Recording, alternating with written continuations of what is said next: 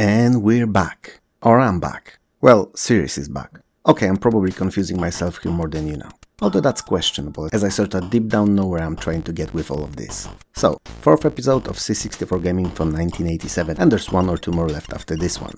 For now though, let's jump straight into it. Mini-Putt is bar none the best mini-golf game on C64, and one of the better ones overall, even to this day. It's easy to pick up and learn, so that it can be enjoyed by practically anyone, even without any knowledge of the sport, but in the same time it's difficult to master, especially those latter more demanding holes in power. If you add to it pretty nice, easily readable graphics and multiplayer with up to 4 of you competing on the same system, and 4 sets of unique courses, it makes for an incredibly enjoyable gameplay. Each course is entirely different in terms of both layout and difficulty level, and requires a bit different approach. If you like mini-golf, or even just to play with others, there's hardly any better game to get yourself lost in on Commodore's 8-bit micro. Motos is a versus action game that originated in the arcades. It's basically a battle royale played with bumper cars on rectangle playfield built out of tiles. The goal is to bump off the opponents of the game board, while in the same time defending yourself from being bumped too. The game can be played by 2 players, and it's most fun that way. But even if you're alone, it's actually pretty good too, and can get hectic at times. When you manage to get rid of all opponents and bump them off the board, you move to the next round. If the match is taking too long, a fireball will slowly start removing tiles, making for a more demanding competition. In some rounds you can collect power-ups that will allow you to have stronger bumping powers and, more importantly, ability to jump over gaps. After landing few times on a tile from a jump like that, it collapses, creating another cavity in the game field. Motos is fun, and if you have someone with you who also likes C64 games, it can prove one of the better titles to play together. Now, this is not going to be a game preview but a history lesson, as I've just learned a terrible truth. Mass media has been telling us for years that Canadians are nothing more than incredibly nice, conflict-avoiding, maple syrup-drinking folk. Mass media was lying. Luckily, creators of Mountie Mick's Deathride did not fall for the propaganda and decided to spill the truth. And I'm here to share it all with you, so that the lies about seemingly peaceful maple syrup land can be brought to light. They are all unsung heroes that most of us don't even know of. All Canadian Mounties, and by extension of that, most Canadians, as everyone knows that most Canadians are born Mounties, run on top of trains. 8 hours per day, 7 days a week, constantly, in shifts. It's basically your Pacific Rim scenario but in Canada. Why do they do that? Well, to stop the nefarious bandits invading their beautiful country by the only logical means: roofs of the trains. Because any real criminal knows that there's no better way to smuggle yourself somewhere than that. So, our poor heroes every single day dress in red, put on their funky hats and get to the closest train station to defend the land. And it's not easy, as those pesky buddies usually bring weapons with them and don't hesitate to shoot at our peaceful lads. Now, they can if they want to shoot back, but if they choose to spare lives, being the good guys that they are, they resort to jumping on the enemies, dropping them off the train, and hence saving them from death, only leaving them mangled for the rest of their lives. Did I mention grenades? Well, there's obviously grenades too, cause evil knows no bounds, and our Canadian brothers and sisters have to face that too. I gotta tell you guys, I didn't expect to learn so much today about one nation's culture and struggle, their constant fight against onslaught of bandits invading their motherland. So, for all they have to go through on a daily basis, Mounties, I salute you. Mousetrap is an arcade single-screen platformer and a game that's conceptually similar to Maniac Mansion. You play as a mouse, surprise surprise, and have to collect random objects. They can be anything from cheese, fruitcakes to balloons, and anything in between. Frankly, what they are is irrelevant. What's important is that all of them need to be picked up in each level for the door to the next to open. And all that within a limited time. So, you'll be jumping over flowers among others, avoid bouncing balls and various different enemies, as contact with any will cost you a life. The levels are composed out of typical for the genre platforms, ladders and ledges, and short falls are fine, but if you drop from great height, it'll cost you a life. Mousetrap is perhaps not the best platformer on C64, but it's fun, for an hour or so, every once in a while.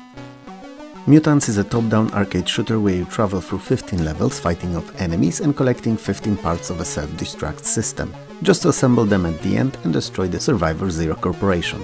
The antagonist of the game, a huge conglomerate that supplies weapons to all sides of all conflicts without any scruples. Their latest creation, a microgenetic mutoids, so micro-mutants, are extremely dangerous microorganisms that are very aggressive and able to mutate upon need to face any and all opposition. They are in fact most likely going to devour all life in the galaxy if left to their own devices. So you, a Rainbow Warrior, I know it's a name you've heard before, are sent to find all those self-destruct mechanism pieces and to stop the evil company. Sound design and graphics are pretty good, even if not great, but number of sprites on the screen in certain levels can be pretty impressive, I must add. If you like shooters, and especially if you like Hunter's Moon mentioned in one of the earlier episodes, you like Mutants as they share a lot in their design. Nebulus is an unusual action platformer, but we'll get back to it in a second.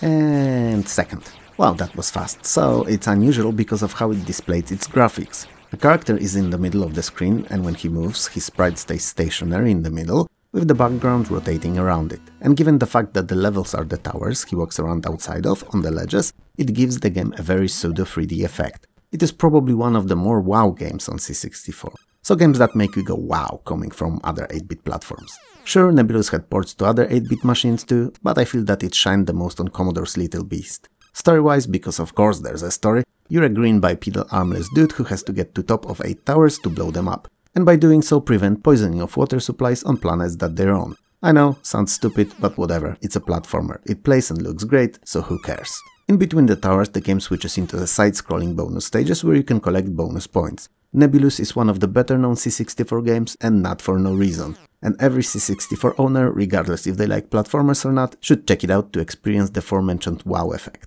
Cause it's even better in real life than it is on the video. Nemesis the Warlock is a single-screen action platformer based on a British comic book by the same name. If you have not read the comics, the characters and the story may seem odd, so I'll give you the gist of it. You're Nemesis, and you're the anti-hero of the game, but you're not bad per se. Torquemada is the Grandmaster of Termite, he commands the hordes of Terminators and rules the earth with his tyrant Iron Fist. He's definitely the bad one. And the game will take you through 30 single-screen levels filled with villains' armies that you'll need to dispose of to eventually defeat the Torquemada himself. You're armed with a sword and a gun with limited ammo, and while it may not sound like a lot, I know you. I've seen you conquer bigger evils and save universes. You'll manage. I believe in you. Interestingly enough, bodies of defeated opponents remain on the screen, and some levels may require you to pile them up to be able to reach higher platforms, using them as stepping stones. A bit gruesome, but otherwise interesting mechanic. I'm not a big fan of graphics in Nemesis, I don't know why, but it feels blank and blocky in the same time, to me. But gameplay is pretty fun, so overall it's a recommendation. In Octapolis, you're the bad guy. For once I must add, cause that Mr. Goodissues behavior of yours was starting to get old. I mean, I'm glad that you saved so many so often, but it was beginning to look suspicious. No one is that good. And now you've proved I'm right. You play as a pilot working for the Empire, helping it conquer the last planet that was not under their rule yet. And to do so you need to capture 8 biggest cities and deactivate planet's defenses. Octapolis is part horizontally scrolling shooter and part action platformer. In fact, every level in the game is divided in these two sections. In shooter part of the game your ship is viewed from both side and top down, as you do not only move up and down but also sideways. The side movement is done by holding down the fire button. How do you shoot, you may wonder? Well, the ship shoots automatically, so that's one thing that you don't need to worry about. That said, I hope it's some kind of energy projectile, as otherwise bullet number you go through will quickly send you to the cleaners. I mean, who can afford so many shots? When a certain number of enemies is destroyed, you have to maneuver your ship onto a special spot that will allow you to enter the city you fought over, and start playing in the platforming section of the game, which is always divided into 5 screen-sized rooms in which you shoot the evil eyes for points and avoid enemies on which your weapon is ineffective. Octapolis is fun, go play it. P.H.M. Pegasus is a combat simulation game in which you control small maneuverable attack boat, completing a variety of different missions. They can be anything from destroying enemy vessels through surveillance to escorting supply ships through enemy territory. You obviously start the game at the lowest rank, and as you progress through it completing missions successfully, you'll get promoted, eventually becoming Admiral. Missions can be attempted at any order and don't follow any overarching plot. You will get to control additional units like other ships and helicopters in some of them, and that's always fun, so there's a lot of variety if you're into the genre. Honestly, I only ever really cared about submarines when it came to naval simulations, so you'll have to try Pegasus out and make up your own mind about it. Platoon is based on a cult classic movie of the same title. It loosely follows the plot of it too, and it's an action-adventure where you take a squad of 5 soldiers through scenes taken out straight from the movie. First is side-scrolling, where you run through a jungle and can jump and duck to avoid various dangers. You will also engage enemy soldiers here, but your goal is to blow up a bridge and then locate village and find torch, map and a trapdoor. Next section is entirely different, as it's viewed from the first-person perspective, where you move through a series of tunnels looking for flares and a compass. You will be attacked by baddies here too, but more in an Operation Wolf-like style. After escaping tunnels, you fortify yourself in a bunker for the night, using flares to locate the enemies to shoot at. When that's done, you have 2 minutes to rush into a safe position north using early found compass for directions. And finally, you face against the antagonist of the game, Sergeant Barnes, and must hit him with grenades 5 times to win the game. Platoon may not be the best action game on C64, but it's very varied and because of that, really fun. Point X is a vertically scrolling shooter that in its gameplay design is clearly inspired by Xevious. That said, some would argue that it's better than Commodore's port of original. The jury's still out on that, but it's pretty fun and genuinely good looking shooter nonetheless. So, you'll be fighting various unique enemies that fly in different patterns and bombing their land installations too. Some of these should bug though, so keep that in mind. Graphically, Point X is quite nice and sounds are up to par too, so if you enjoy shoot 'em ups, it's definitely one worth tracking down and trying out. What I don't like about it though is the difficulty curve, which is just horrendous. And the fact that upgrades are far in between and also reset at the start of each new level is just another drop. While first level may be a tad on a demanding side, the second is like a brick wall that you keep hitting with your head hoping to make a dent in. The jump in difficulty is so steep in fact that only seasoned shoot 'em up veterans will be able to contain the beast of this game and complete it. If you're one of them, there's hardly any better. If you're not, then probably better skip it, as frustration it can create is only comparable to that caused by modern Souls-like games.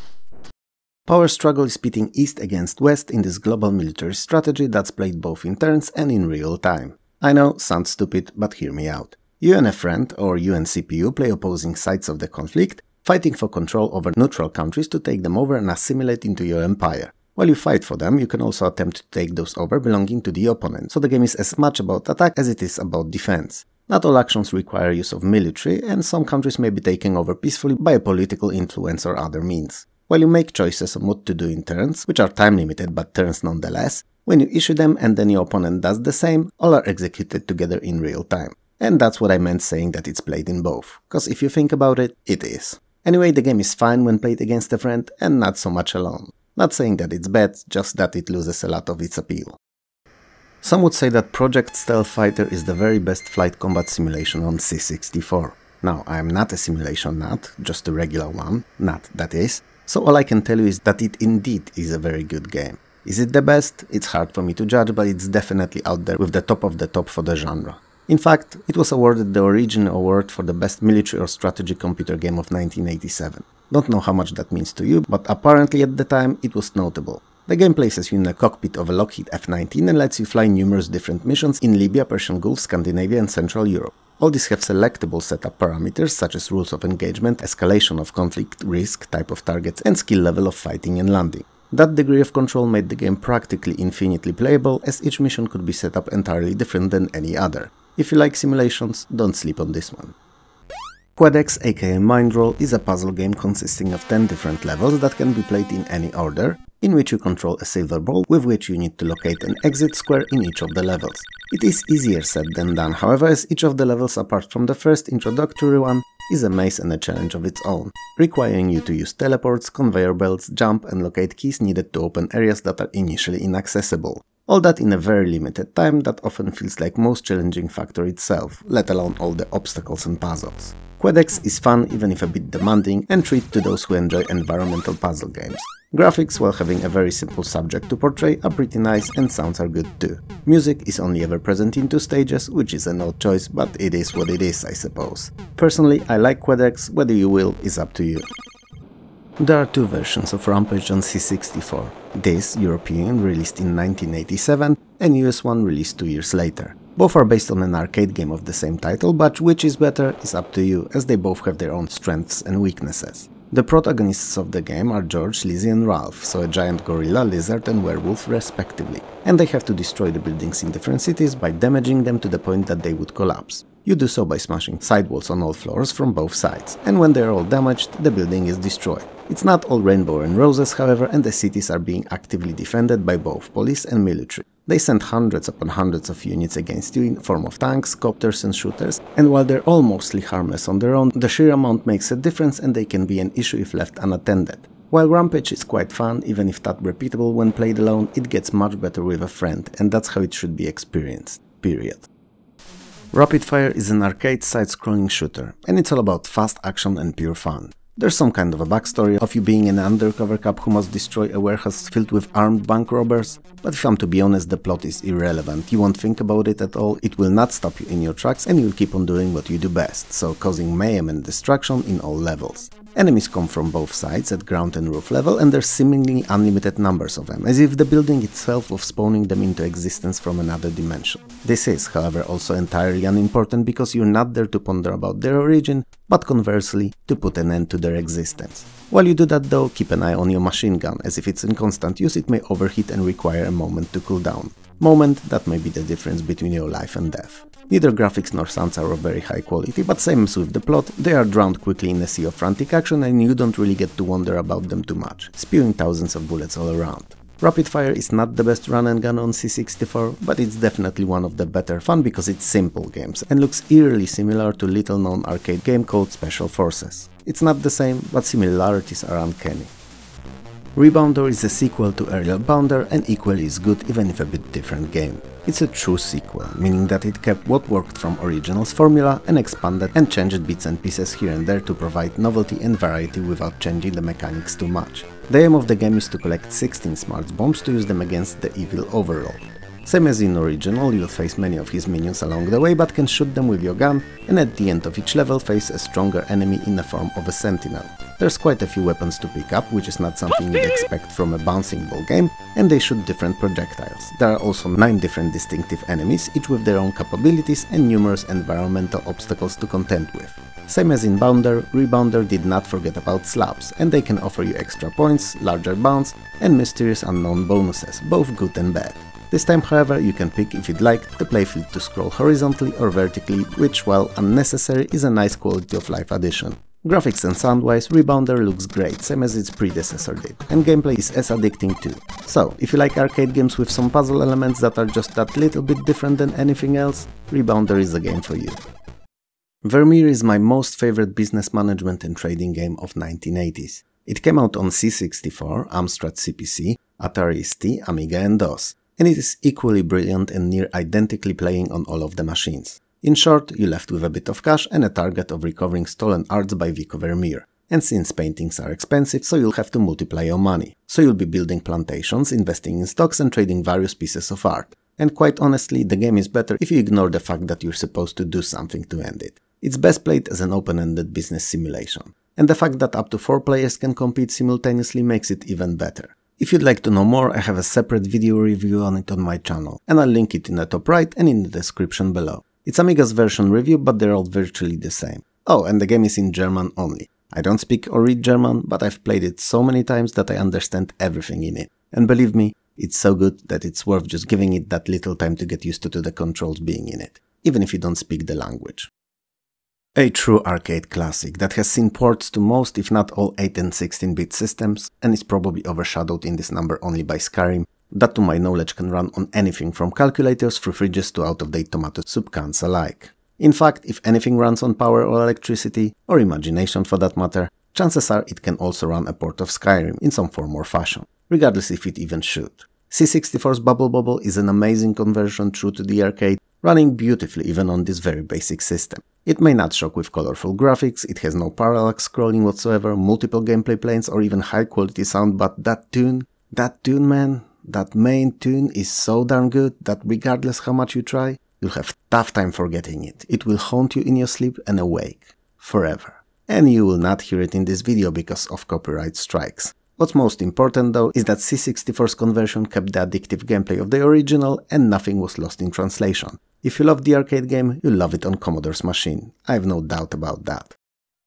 Maniac Mansion is the first ever modern point-and-click adventure game released by LucasArts and first to use SCUM engine. SCUM was acronym for Script Creation Utility for Maniac Mansion, but as history has proven, it was used in different iterations for basically all following adventure titles by LucasArts, and sparked general movement in the industry of dropping all text-based parsers in favor of more user-friendly and intuitive point-and-click system that the whole genre got its name from. The Maniac Mansion is a game designed by Ron Gilbert and Gary Winnick, who wanted to tell a comedic story that would be heavily based on B-horror movies. The game follows Dave Miller, who with a couple of friends sets on saving his girlfriend Sandy, who was kidnapped and held locked by a mad scientist Dr. Fred. Other than the omnipresent humor and click interface, the main notable novelty of the game was its design. When starting the game, player is asked to pick 2 out of the 6 available characters that will join Dave in saving Sandy. Each of them has a completely unique set of skills and personality, and any combination can be used to complete the game. But since some puzzles can only be solved by certain characters, different sets of puzzles are required on each playthrough, when different characters are chosen. Maniac Mansion is one of the most important games in history and should be experienced by any true gamer at least once. It was the 4th video proving that 1987 was the best year for C64. There's tomorrow, I think, for the year that I have lined up, and believe me, it doesn't look like the games in those will be any worse. What do you think? Am I right or am I right? Because I can't possibly be wrong, can I? Let me know in the comments below. Also make sure to subscribe not to miss the release of the next video. 70% of you are not subscribed, so you may never be sure if YouTube decides to send the video your way when it's released. Even better, if you hit the bell, new videos will not only land in your subs box, but you also get short and friendly notification when they're there. So think about it. If you'd like to support the channel grow, I'd appreciate both Patreon and YouTube memberships. All the help I get allows me to release better content, and I currently slowly work towards replacing my editing PC. Members get access to my new videos a day early and are always in the loop on what I plan to release, change, introduce, etc. But if you can't or don't want to do that, likes and subscribes are great too. Most of all, however, I would like to thank all the YouTube Let's Play and playthrough creators from whose videos short bits were taken for this one as a video background to my commentary. You'll find all their names linking to their channels in the description below. They're amazing, and thanks to their efforts, retro community can prevail for years longer and in better form than it could have otherwise. So thank you. For me though, this is all, so have a good one and I'll see you next time. Peace.